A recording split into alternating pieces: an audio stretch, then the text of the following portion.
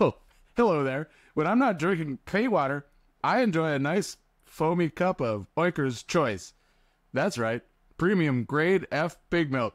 You can find yours at your local grocery or in the back of a truck on Route 6. Where does pig milk come from? I'm glad you asked. Watch this.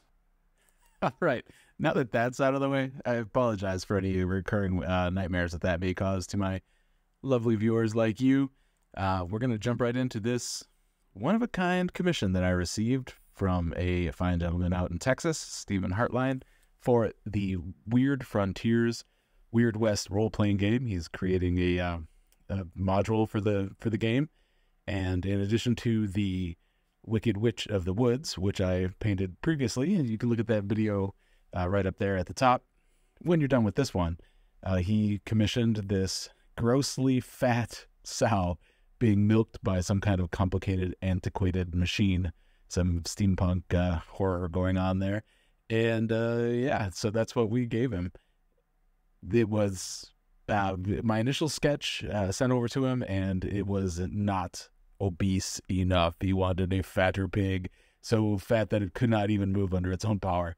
So here we have this this gorgeous little mama pig here being suckled by an antique contraption.